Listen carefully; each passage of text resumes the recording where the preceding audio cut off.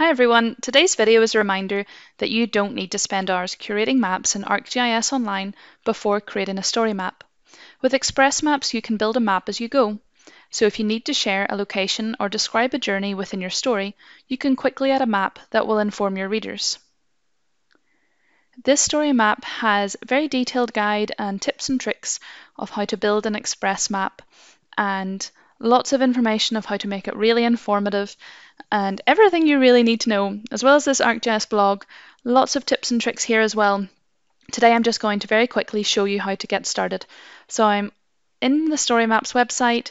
You can click a new story, but I'm going to edit one that I have already been working on. You can see here's the Express map already created with 3 points showing 3 cities. So I'm clicking on Edit and I'm going to add a map. I could choose an existing map here, but I choose New Express Map. And the Edit Express Map window appears. There's some settings so we can toggle on and off search and legend, change the base map. And along the top we have a series of tools. There's a selection, undo and redo, adding points, lines and polygons to the map, as well as annotations and arrows. I'm zooming into my location of interest and I'm choosing numbered points, and my first point is going on to Dublin. We're prompted to add an image and optionally provide a name and description, so I'm adding in a photo here and providing Dublin as the name. We can also change the style of the point, so changing the colour. I click done. When I click on that point I then see the name and that image, and I'm repeating that process for Belfast, so adding in an image and adding in the name and changing the colour of the point, clicking done, and my third point will be in Galway.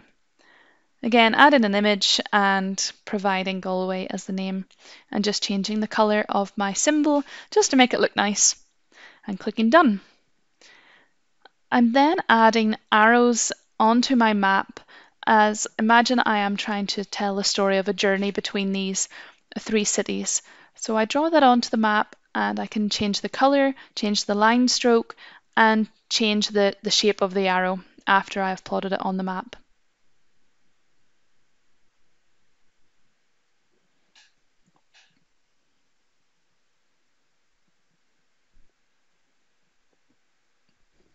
When you're happy with that, you can click done, and the Express map is now on your story map.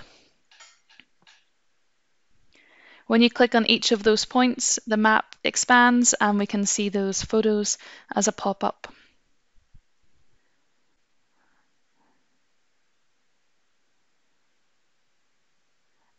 You can also add Express maps into slideshows or sidecars, so I'm just adding in a slideshow here.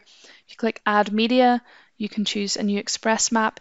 It is the exact same functionality here with the tools along the top, so I'm just going to leave this as a blank map and add that into my story map.